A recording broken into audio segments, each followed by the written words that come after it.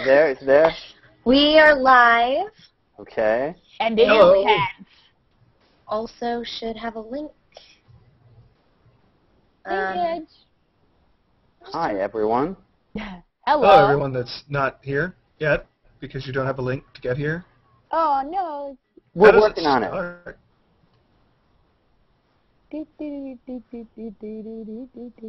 Imagine there's dramatic credit music playing at this time. There is a tab called Google Effects. I don't know what it does, but we could try and utilize it. That's terrifying. Maybe it summons Kevin. Maybe it could be like a morning radio show where we can throw in things like dogs barking and record scratches. Blythe, you know what I would use it for? It would be burps and farts. Yes. And nothing but. Bits and fats. I still have no link. Okay, Give me just a second. You can do this. You got this. Home slice. If it's popped up, throw it in the chat. The G-chat, yeah. Okay. G-chat. Yeah, there's a chat button on the top left that you can click on that, and it'll open. There's the link. I just tweeted it. I posted it to Facebook.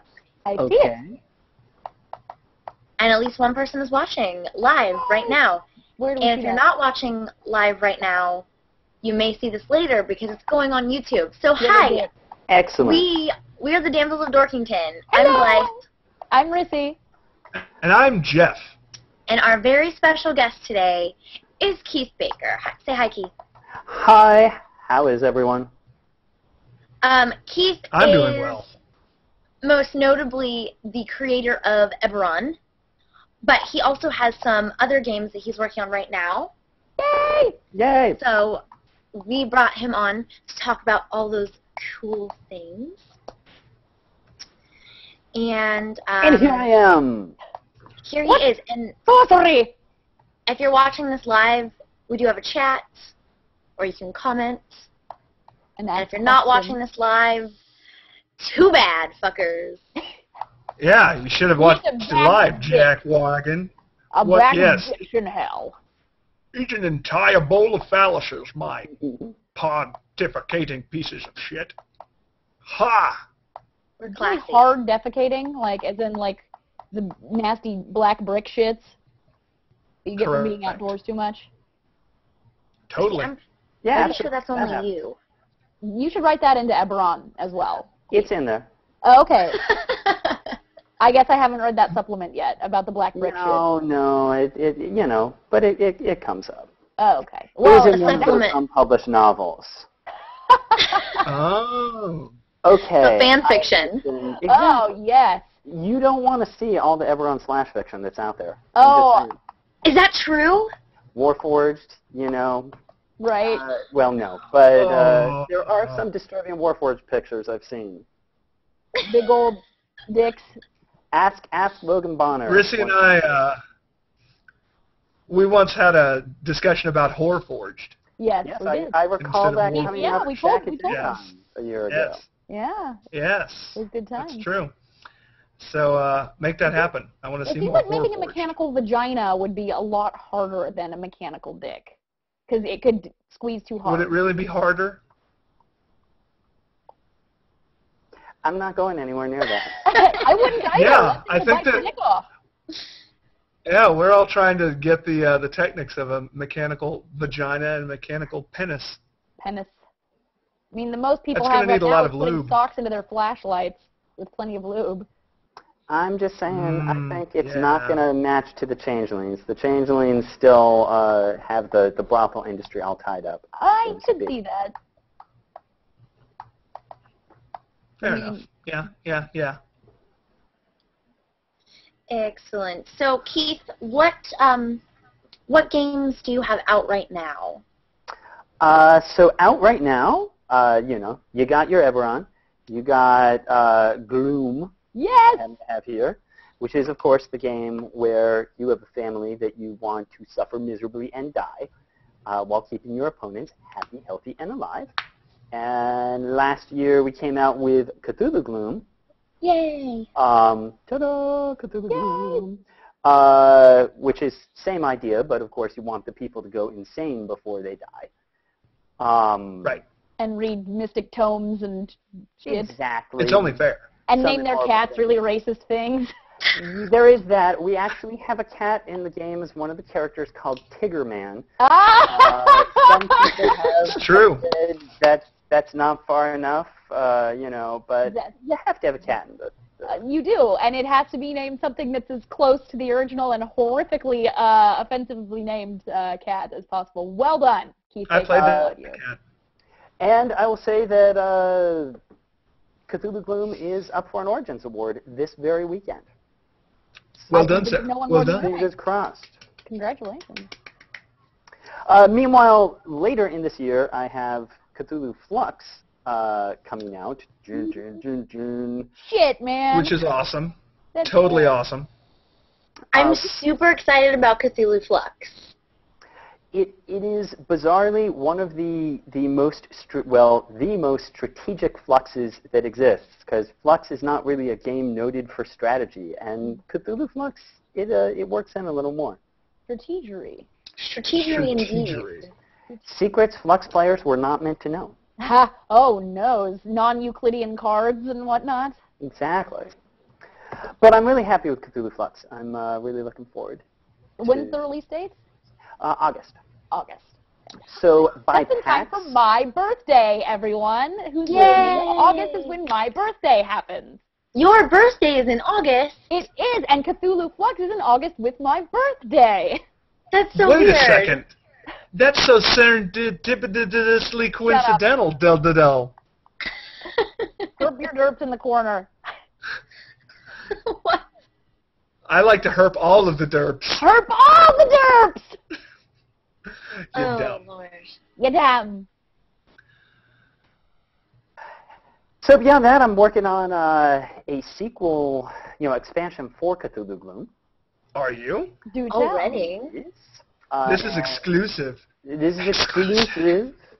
Exclusive. The base set, one of the things we left out were, I say we as if there was a whole team of us working on it. One of the Hundreds. things I left out was the Dreamlands and a lot of the sort of weirder, more fantastical stuff, and sort of decided at the start, save that for an expansion. Oh, nice. So we'll work that in. That's awesome. So a lot of his earlier writings then, the stuff about dreams and whatnot. Is that an effect? Well, wow, these are impressive. I just discovered the Google effect. Oh, no. Oh, Christ. You're a cat with a monocle, Rissy. Like a sir. That's pretentious. You are so damn classy. Rawr. So, Keith, I'm going to throw a question at you. What do you think about a role-playing game that's set at Miskatonic University in, the 1920s or 30s? And the point being, it just became co-ed, and, of course, there's unspeakable tomes, and, in the college libraries and that kind of thing. What would you think of a game like that, and can you help make it happen? Because I think it would be awesome. So first I'll say I'm just so jealous of your cat with a monocle-ness. I'm tempted to, fix myself up here. But yes, everyone do it. No. Are we won't still do it. good? I seem to. Oh, we're back. Okay. Yeah, you're here. So I'll just say I like the idea.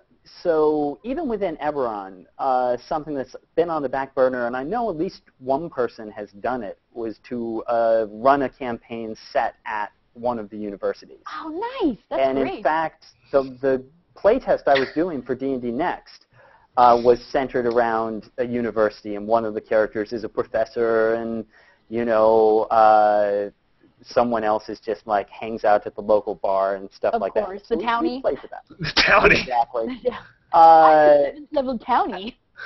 I can annoy anyone. I will also say that I have thought about, always had in the back burner for a long time, a Gloom role-playing game. Ooh. And so I'm just saying, if one got the Gloom role-playing game off the ground, I think the Cthulhu Gloom role-playing version would be perfectly ideal for something like that. Oh, I think absolutely. It might make a cool role-playing expansion for the Call of Cthulhu game, as it exists. Have you ever heard of the game My Life with Master? It's not. Yeah, it's pretty cool. It's not exactly like Gloom, but it has certain elements that are similar. So I think there's at least and it got pretty good reviews. So there's kind of a market for that. So yeah, I would love to see Gloom brought to life as an RPG. The trick I've always seen with actual Call of Cthulhu is it's how you bring a sense of suspense to a game when people know they are playing a horror game. So they know there's something strange is going to happen, and they'll go insane or they'll be whatever. It's how do you make that truly, as scary as reading a book or things like that. I think Dread. Are you familiar with the role-playing game Dread? Yes, we have it on our shelf right behind us. Oh. Right over there. Dread is quite clever in that instead of dice, it uses a Jenga tower. Ooh. And basically, whenever you have to do something challenging, you have to draw a certain number of Jenga tiles. And if the tower falls, you die. Wow. And so this helps because the longer the game goes on, the more dangerous things get. Well, it generates genuine suspense. Right. And because drawing a tile with your life depending on it is very different from rolling a die where it is just totally random. There's nothing you can do to sort of influence it one way or another, whereas drawing the tile, it's you. If you screw this up, Right. Yeah. No one to blame but yourself. Well, one nice thing about horror games and whatnot I've found is that usually if people are coming to it, like, they're ready to be scared for the same reason people go to horror movies. Oh. They enjoy it. Like, there's nothing like a night spent playing Ravenloft with candles. Well, with Fantasy, there you go, set in the atmosphere. And I gotta say, you need to get a monocle because I do. I really do. I'm gonna get me a monocle. Rissy, I love how serious and professional you're being, but you look like a fucking cat. Every time you come up, I start giggling all over again. I had no idea this was available. It's like the best thing ever. It is pretty cool. It is pretty cool. But I will say that my favorite game I ran, I've had a lot of different suspenseful games that worked fine, but the favorite one I had was a game where I actually told everyone we were going to play a cyberpunk superhero game. Ooh. That was sort of going to be a sort of Judge Dreddy type thing. And it was hero system, make your 200-point character. They all did. They all figured, we're going to fight master villains and things like that. No, it was totally a Cthulhu horror game. Oh, that's awesome. Okay, well done. Well done. Destroyed by supernatural horrors. And, of course, the key was I had to know the players would enjoy that. But as it was like, yeah, all your guns and stuff, they're utterly useless. The things that are happening are completely on a scale you're just not prepared to deal with. And so it meant they were really essentially in suspense because it just wasn't, they didn't know what to expect. Oh, yeah. That's probably not one you could throw at an inexperienced group, but yeah, as you said, if you did know your players well, I can see that being really enjoyable. Right. Again, you have to know they're going to buy in. Yeah, I love that idea. That's brilliant. They've tweaked their characters to make sure that they're able to take care of these big, bad supervillains. Right. Exactly. Not Nyarlathotep ripping off your head. Right, much like in any kind of a horror fiction, you would have a group of completely unprepared people. So I like that you were able to convey that, and they never even were the wiser until they started dropping dead and going mad. So good on you. One of the creatures in the game was a thing that basically pulled you out of time. Ooh. And it basically, as long as it was paying attention to you, it pulled you into its time frame. So to everyone else, you would just basically be devoured in an instant, and they wouldn't know what happened. But it also meant, because it was just focused on you, that guns and other technological stuff wouldn't work at all. So again, you have your super gunslinger guy who suddenly pop, everyone freezes, and of course just has to watch him fighting this thing. And all his super gun stuff just doesn't work at all, and then he has to figure out what the heck do I do. And it was a lot of fun. That does sound great. So anyhow. So actually, Heath, what are you playing in any games right now? So I am not playing in anything right now. I have been doing, I was running a D&D Next playtest for a little while. Part of it is because I've been moving around, and so it's hard to get a static group. I still, of course, have the game that I travel around and run for people wherever I go, which I still want to get out and run for you guys sometime. Yes. Yeah. I know. I want to play it. So that's not an ongoing game, but it's a game that I've run 56 times. So it's a game that is always interesting to me to see how it turns out with every new group. Before I moved down here to Texas, I was in a game of Exalted that lasted for a year, and that was, in fact, set at a school. That's fantastic. So speaking of the co-ed Miskatonic story, it was something sort of like that, except that along the way you end up, it's a school filled with crazy anime, nuttiness. Right, lunars and solars and shit. Exactly. But the captain of the swim team is an infernal, and he is such an asshole. That's awesome. And then he has a swim fan, just like that shitty movie no one saw.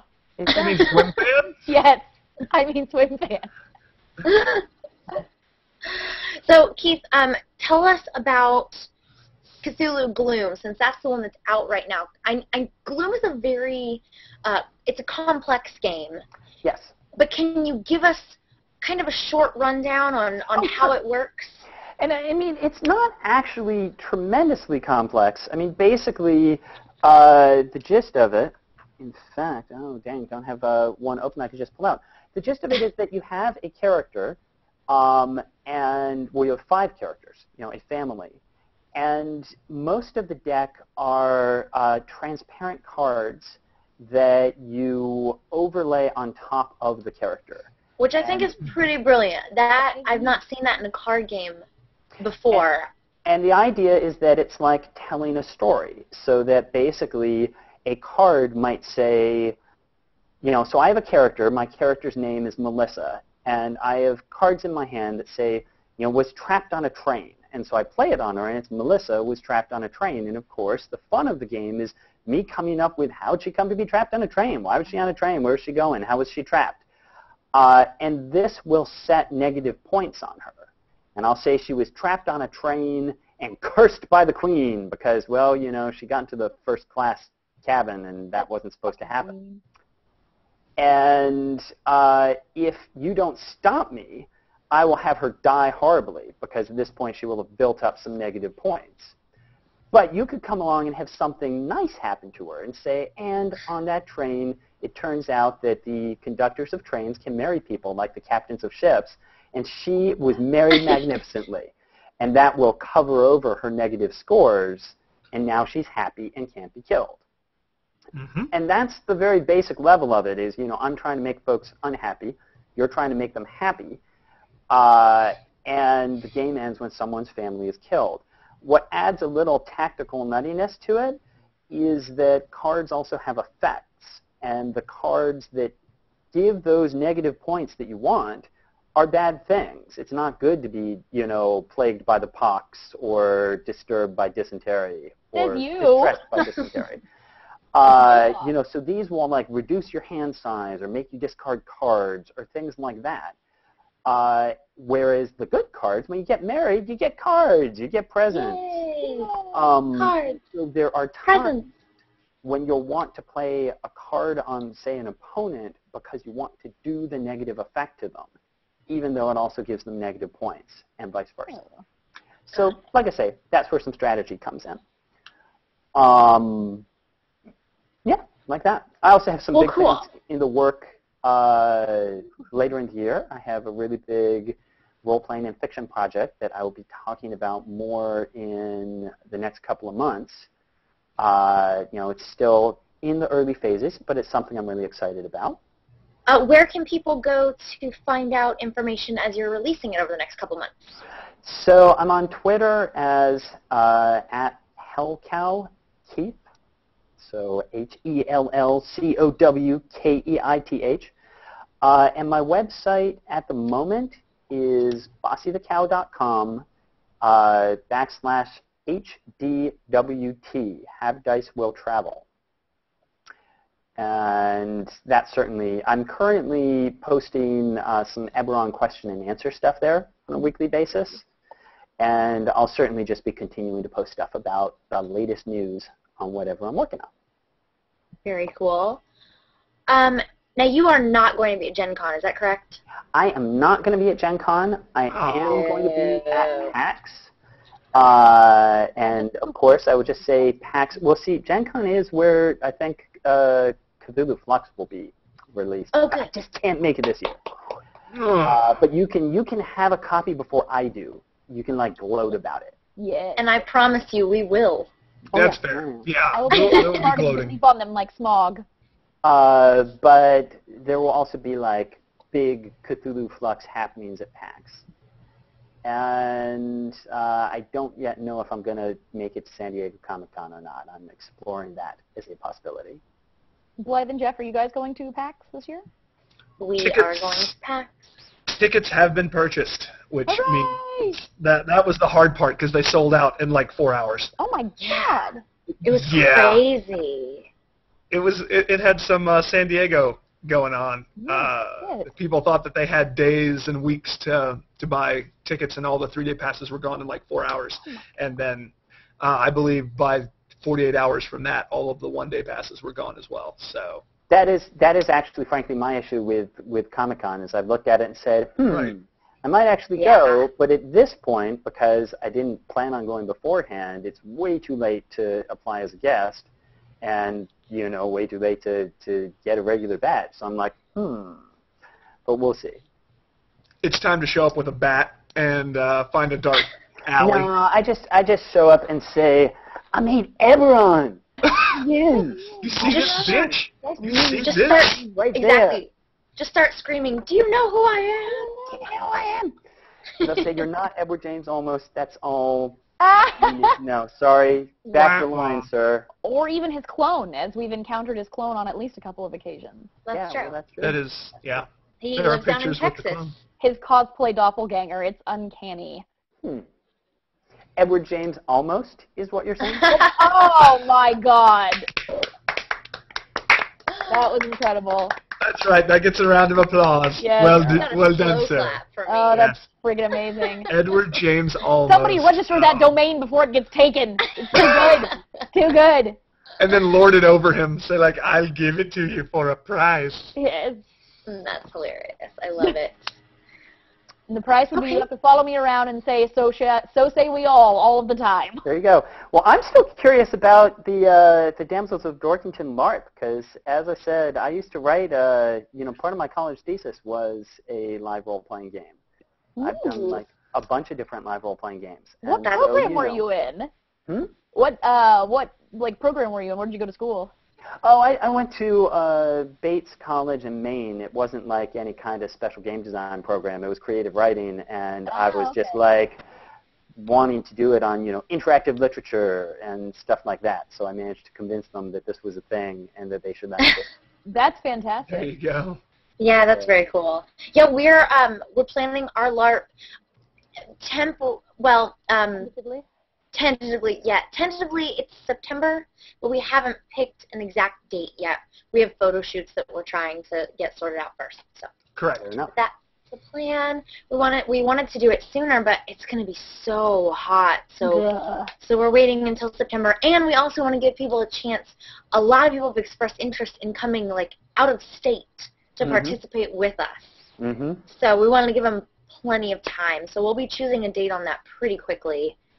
But yeah, I'm very excited. Oh, it's going to be good. I have to have time to make my boffer weapons. Lightning bolt! Yeah, speaking of weapons, I'll be right back. Okay. Oh my God. Oh, she's going to show it. I was getting ready to show it. Oh, wow. I assume I'll probably just make a bunch of duct tape balls and be a spellcaster. So what Blythe is getting ready to bring in was created by one of our fans. And it is epic before epic was epic. And I'm going to allow her to show it off. Oh the hammer is not my penis. No, the Just hammer is remember not that. his penis. Okay. Oh my God, Blythe. Do you see this, you guys? That's incredible. Talk so that you show up in the center. Let me get a little bit closer now that Oh you've seen my it. fucking God. That would be the hammer of Damsel Dorkington logo. Wow. Now I'm going to show you this. Hold. I'm going to show you Nice. this, and then I don't know if it's backwards. No, you can read it. Just keep talking, Blythe. Okay, excellent. I'm going to keep talking so that I stay on the screen. Okay. And everyone can read it. And can you guys see what it says at the bottom? I don't think you can. No. I've got down to the power of. That's as far as I can see. The power of. It is the power of door pride. That's amazing. So awesome. And if you notice, there's some very good details here.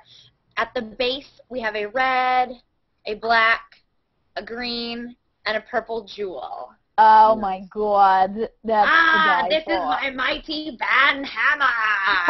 ban hammer. I will ban all of you bitches.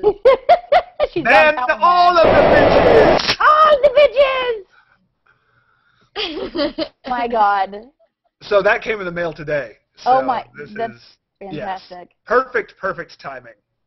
That US is Postal quite impressive, Service. is all I'm saying. I still... Oh no. Oh shit. We'll never know. We'll never know. Keith, come back. Keith, no. No.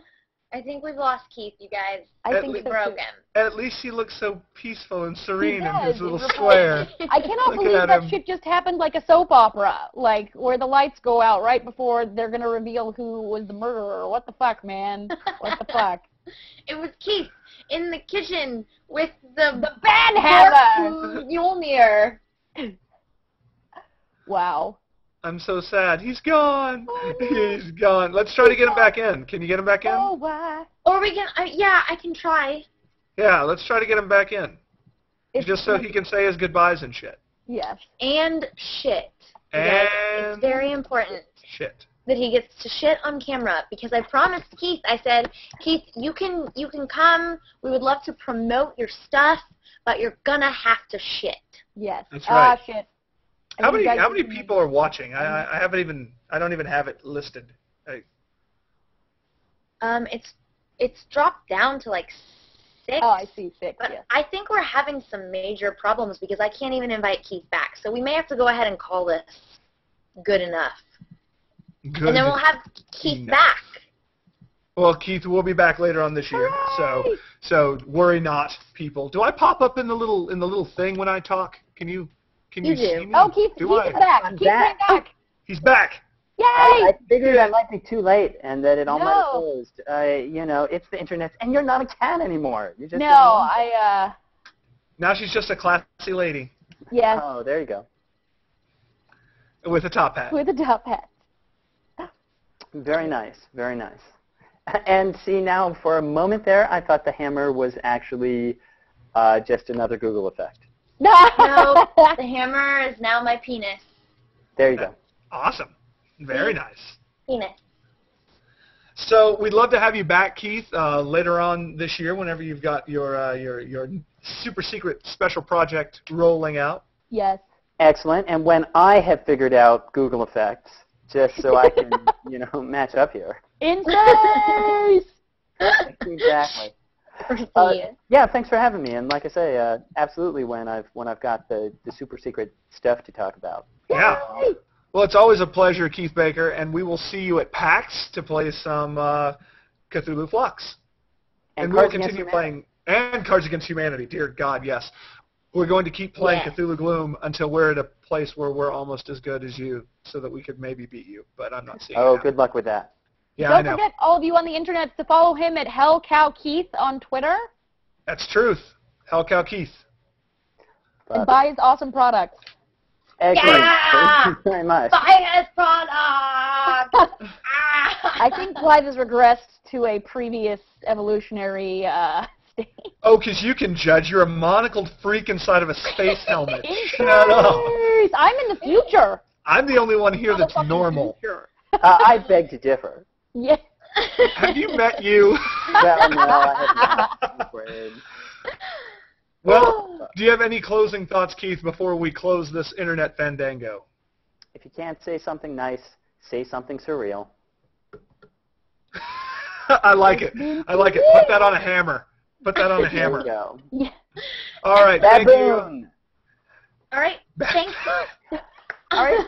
Have a good night. You too. Thanks for Thank you, joining Mr. us. Baker. Thank you, Keith. Good night, everybody. Night. Till next time. In a In week. space. Yeah, in a week. We'll be here again. This is going to be a regular thing. Get over it. Yeah. Mwah. With special guests and shit. Yeah. Okay, bye. Bye, y'all. Bye. Bye, Internet.